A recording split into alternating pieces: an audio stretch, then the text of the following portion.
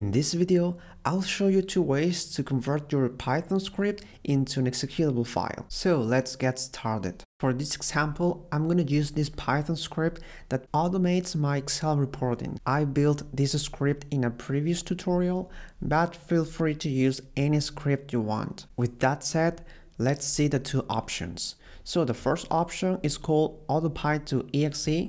And to install it, you need first to open a command prompt. On Windows, you have to press the Windows key plus R, then type cmd and press enter. While on Mac, you have to press the cmd key and the spacebar on your keyboard. Type terminal and click on the first option. Then you will see this window, and to install auto-py-to-exe, write the following: pip install auto-py-to-exe. After this, just press enter to start the installation. So just enter and just give it a second, and mine is already installed. So I'm gonna clear this app, and to launch this auto-py-to-exe, I just write on the terminal auto-py-to-exe.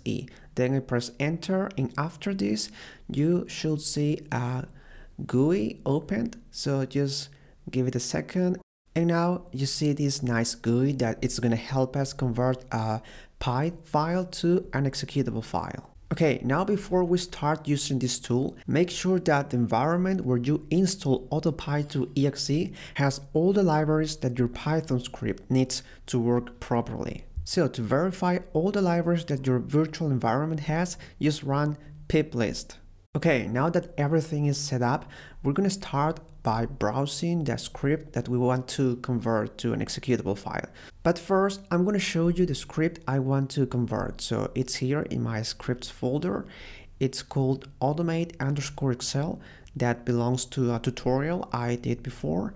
And now I'm gonna open it up to show you what's inside. So this is the script I'm going to convert. And in this case, I made some little changes because the executable file has some problems with relative path, and I'm using some path here.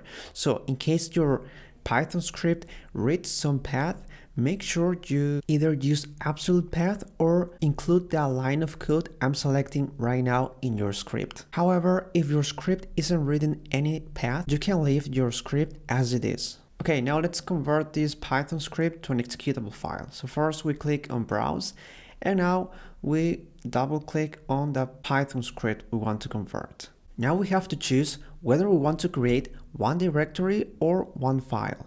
The first creates a directory with all the dependencies your script needs to run, including the executable file, while the second creates only a single executable file.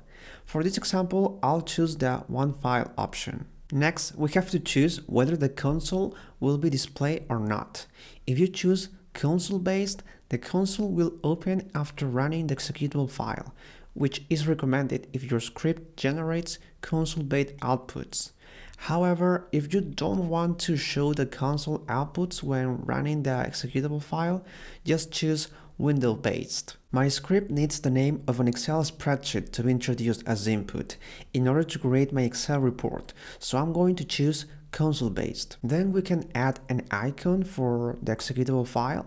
In this case, I'm not going to choose any icon. We can also add an additional file that the script needs to run properly. In my case, my script doesn't need any additional file, so I'm going to leave as it is. And then we can add some advanced options. I don't usually touch this section, but there is one option you need to know in case you see the module found not error. And it's this hidden import option. So in case you see this error, just open this one and write the library that is missing. Only do this if you see this error. If you don't see it, just leave it as it is. Finally, there is the settings option, and here we can modify the path where the executable file will be exported. To do so, click on the setting option and browse the output directory you wish to have. So in my case, I'm going to export this executable file into the scripts folder. And that's it. All these steps we did just built this current command that you see now on the screen and is using PyInstaller under the hood. So now to convert, just press that blue button that says convert Py to exe and then wait a couple of seconds. And here in my folder, I have this new executable file with the same name as my Python script. And if I double click on it, it's gonna do exactly what my Python script is supposed to do. So first here on terminal, it asks me to insert the file name that I'm using as input. So here it's the file name I'm using as input. And then I press enter and the executable file does its job, and now it automates my Excel reporting. And that's it. This is how you convert a Python script into an executable file using auto-py-to-exe. Okay, the second option is called PyInstaller, and this is perfect for those who like using the terminal. First, we open the terminal and we write pip install PyInstaller. Then we press enter and wait until the installation is done. Then to convert our Python script into an executable file, we write PyInstaller, and then we write the same commands we used in the first option. So for example, one file, console, hidden import, and so on.